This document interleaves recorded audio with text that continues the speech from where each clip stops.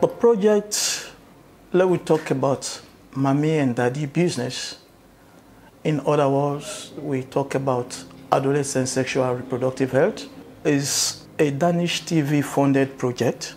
Danish TV is an organization that mobilizes funds to support organizations that are in the business of promoting adolescent sexual reproductive health.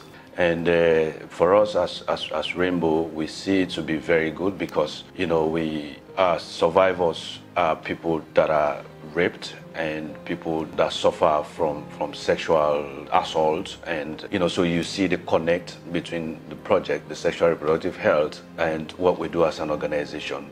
Well, it is affecting us greatly because it is bringing down at school level. For girls' retention, it is affecting girls' retention in school. They do start school at a greater number, up to middle school, then to final school now. Then we'll get the dropout because due to negative peer influence.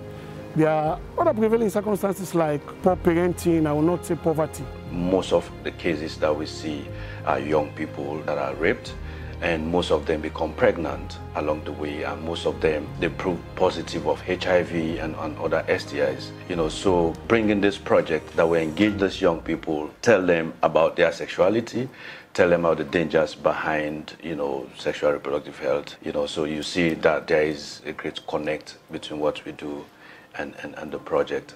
This project is useful to this community because we don't get plenty cases then where you can see a 25 years, 30 years of age man can go rape small picking. Yes. So if this project come, I believe say it will stop all of them things there also. It will make changes take place in this community. Our target audience are the adolescents and the young adults. When we talk about adolescents, we are talking about 10 to 19 years and then 20 to 24 years. These are the people we are really targeting. Most of people there, what make some of you they go get belly at it. We not read the stage, you say go to the market, then we go to the market, then you go sell, we lost. What did they tell before you call your advice, you say next time not do this again. Oh. They are no say red nothing money. What did they do? They tell you because say me money now I want. Wait till knock out me money, man.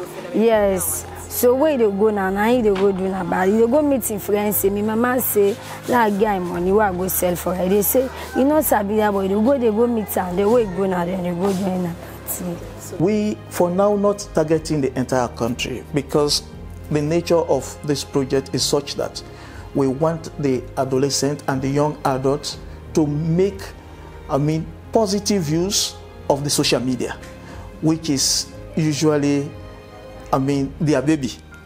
You sometimes see adolescents sitting in their corner, glued to their smartphones.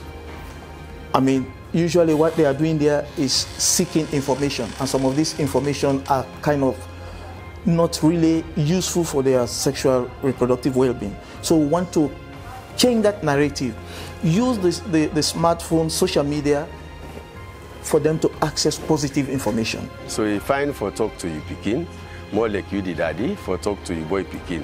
Now you the mommy, if you're also able for the talk to you girl pikin, because na the area that you self come up from. So you well understand what in you pikin will come facing.